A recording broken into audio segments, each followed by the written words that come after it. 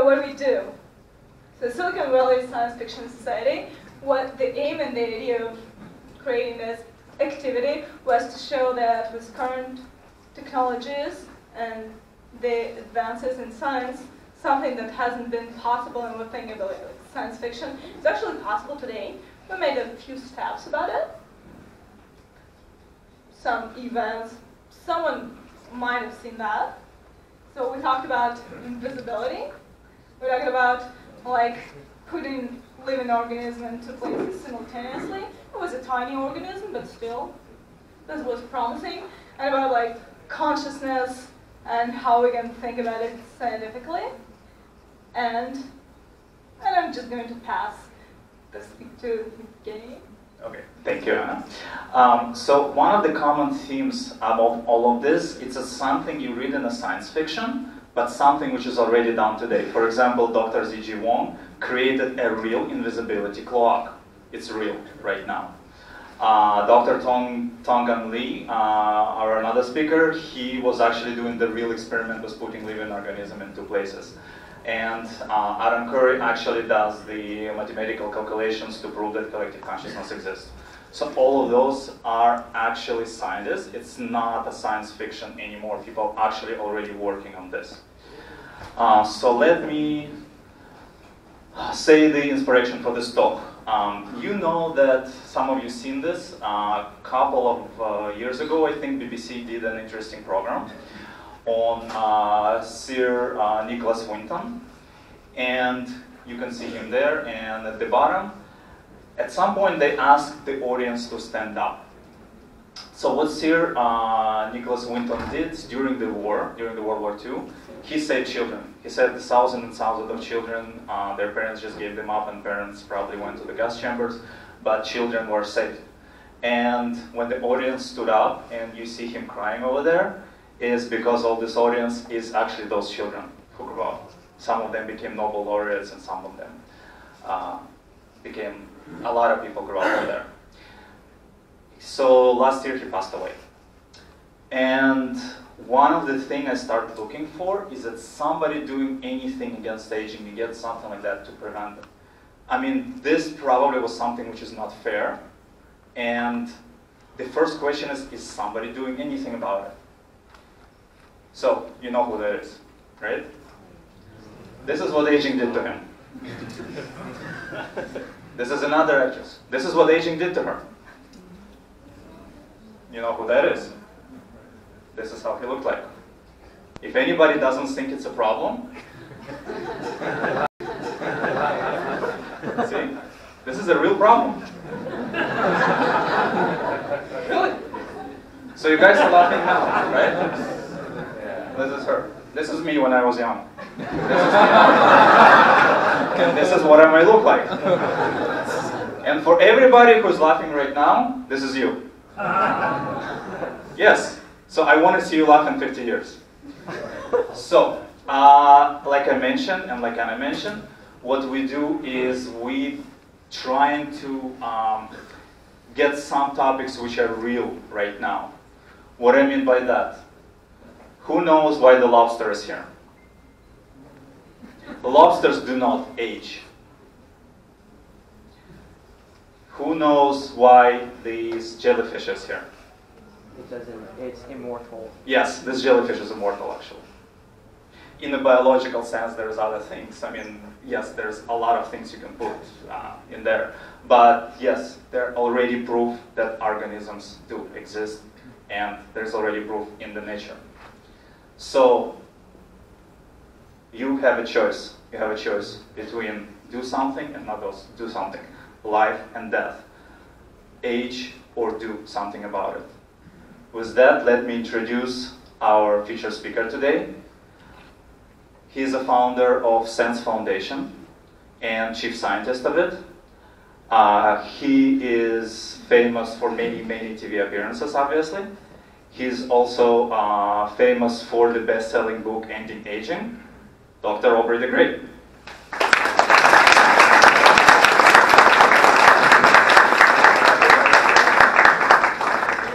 Hi there, thank you for coming. I think I can do this, and this, and this. One side, one side.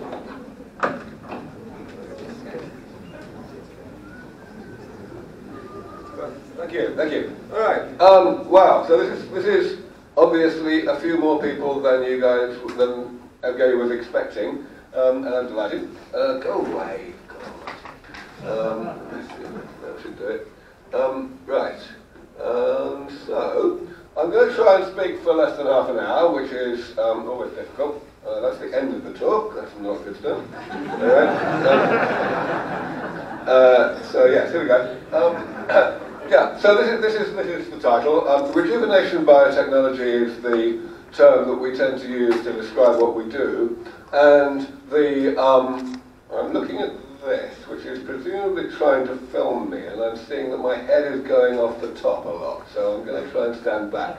All right, so yeah, the subtitle tries to explain kind of what this is about, and I'm going to spend a lot of my time here, perhaps the first 20 minutes, talking about the rationale and the specifics of what we do, though of course in that amount of time I won't be able to go into all that much detail. First of all, let me get a feel for the audience. How many people have seen a talk of mine before, either live or online? Okay, so quite a few, but still not, most of you have not, so I won't go too fast. So I'm going to start by defining aging. Aging is actually a lot harder to define than you might think, or at least if you ask a lot of people for their definitions, you'll get a lot of different definitions. But it's really important to know what we're talking about before we begin.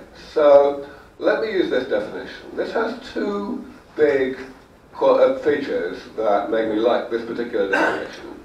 Number one, it's mechanistic. It tells you not only how, what aging is, but how it happens. And number two, it demystifies aging. It's really important, and this definition emphasizes it, it's really important to understand that aging is really not a phenomenon of biology at all. It's a phenomenon of physics. Any machine, whether it's alive or dead, alive or inanimate, is going to accumulate damage throughout its life as a result of its normal operation. Whether it's a human body or a car, it's all the same thing. And that damage is, to a certain extent, tolerable, because, of course, the machine is set up to tolerate a certain amount of damage. But eventually there's too much, and the body, or indeed the car, ends up declining in its performance as a result. That's all that aging is, and it's all you need to know in order to understand the rest of the talk, really. We can say it this way in the case of a living organism. We can say that metabolism, which is the process that keeps us alive, or rather the network of processes that keep us alive from one day to the next, throughout life, even starting before we're born, it creates damage. Damage accumulates, and eventually, late in life, it creates pathology. All right, so here's a question for you all. Why have we made so little progress against the ill health of old age with medicine, when we've made so much progress against the ill health of early life? I'm sure you all know that a couple of hundred years ago, more than a third of babies would die before the age of 1. And that was true in absolutely any country, even the wealthiest countries. Same for childbirth, of course, or lower death. And it was all pretty much eliminated just by really simple measures. So what's so much more difficult about the ill health of old age? Well, of course, I've already given you a definition of aging, and you won't be surprised to see that my answer to this question refers to that. This is not my answer. And also, you're not supposed to be able to read this slide, don't worry. This is most people's answer. Most people would say that the main reason why aging has been so recalcitrant, so resistant to medical progress, is that it's so complicated. There's so many different things that go wrong at more or less the same time, and they interact with each other, they exacerbate each other, you've just basically got no chance. And to a certain extent that's true, but it's not the main problem. The main problem is illustrated on this table. Here is the table that you will get if you asked most people a different question. The question in this case is, in what types of way can people be sick? Okay? Now, what I've got here is a classification that I think most of you would probably get instinctively. You would say, well, there's infections, and then there's genetic diseases that a few of us are unlucky enough to inherit from our parents, and then there's the chronic, progressive diseases of old age. And then there's this other thing out in the stratosphere, this thing called aging itself, which is not a disease, not even a collection of diseases. It's this collection of rather nebulous, non-specific phenomena like sarcopenia, which is the loss of muscle as you get older, or immunosenescence, the declining function of the immune system. You know, I mean, that's a fine classification, you might think. But there's one immense problem with this classification. It's not the columns, it's the location of the black line. It ought to be here. It's absolutely essential to understand that column 3, the chronic diseases of old age, are part of aging, and that the distinction between column 3 and column 4 is purely 100% semantic. It is absolutely not a biological distinction. The difference is only that we choose to give the things in column 3 disease-like names and not the things in column 4. Now, you may be wondering by now why I have belaboured this point so heavily. I'm going to tell you. The reason why this is so important to get right and why it's so tragic that people get it wrong is that it causes money to be spent and effort to be expended in completely quixotic and hopeless ways. In particular, more or less everything that is done to challenge, to postpone, to alleviate the things in column 3 is done on the basis that the things in column 3 are not part of aging, but rather they are diseases, pretty much indistinguishable, in fact, from column 1. So people spend billions and billions of dollars trying to find cures for the things in column 3 in just the same way as cures have been found for the things in column 1. It's absolutely ridiculous. It's easy to see that it's ridiculous if you just go back to my little diagram. What we're saying here is that geriatric medicine is all about directly tackling these pathologies, as if they could be eliminated from the body. Well, hello, they are side effects of being alive. You're not going to eliminate a side effect of being alive without eliminating being alive, which would rather defeat the object. So let's kind of not do that. Let's think of something better. But unfortunately, the overwhelming majority, the vast majority of money and time that is spent, whether it's in research or whether it's in medical practice, trying to actually postpone the pathologies of old age, is spent in this utterly pointless way. So that is my first little rant.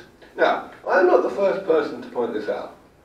In fact, it's been more than 100 years since people started realizing that this was a complete joke and that something else needed to be done.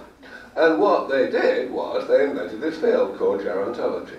Now, gerontology is ultimately based on one fundamental concept, one fundamental observation, namely that aging doesn't go at the same rate in different organisms. Between species, there's a huge difference in the rate at which damage accumulates. We just heard from Evgeny that lobsters, for example, are as good as immortal, and we can come back to why they do so well if you're interested later on. But even within a species, there's a certain amount of difference between how one individual ages and how another one does. So you might think, and indeed these people, starting as I say a long time ago now, have thought that if we could study this phenomenon, this variation, really, really hard, and really get a good understanding of what was going on, then we might be able to translate that understanding into some kind of actual intervention. And it sounds like a great idea, doesn't it? But it isn't. The first reason why it's not a good idea is that in order to actually gain something in this way, you have to apply such therapies that, if you like, clean up metabolism. You have to apply them throughout life. And you know what? People don't like taking medicines throughout life when they're still healthy, especially if those medicines are experimental. You know, and if you don't start early, then you're not going to gain very much. Supposing, you know, taking arbitrary units, supposing you need 100 units of damage to cause pathology, and you don't start taking the therapies until you've already got 90 units, you can see you're not going to gain very much. That's one reason. But actually there's a fundamental and much more profound reason why the gerontology approach has been completely unsuccessful. And it's this. You know what? Metabolism is quite complicated. This that I'm showing you here is a simplified diagram of a small subset of what we know about how metabolism actually works. And for those of you who write software, I'm sure you can immediately see that this is the ultimate nightmare of uncommented spaghetti code. Right? You are not going to be able to tweak this thing to stop it doing the thing we don't want it to do, the creation of damage, without, at the same time, stopping it from doing something we need it to do to keep us alive. It's just not going to happen.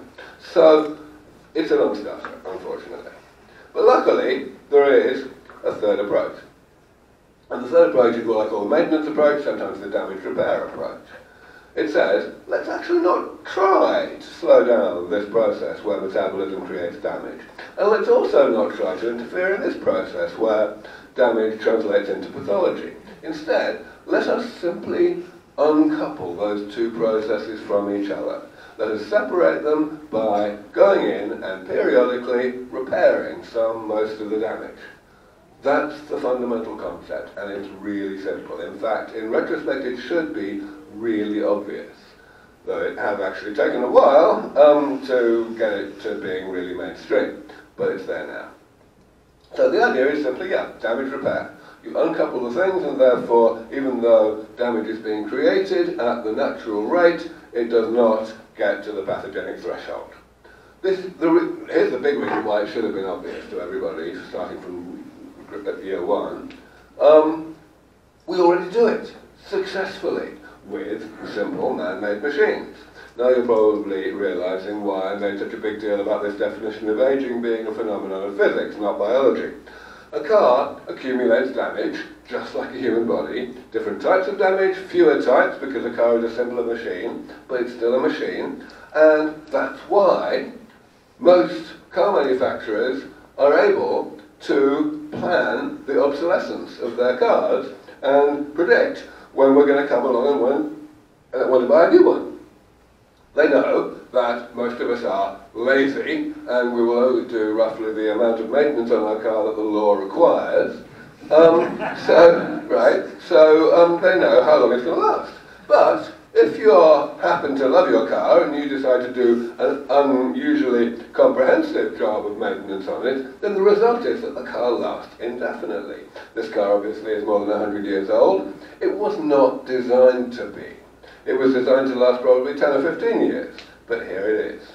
So it really should have been obvious that the same thing would be true for the human body. Now,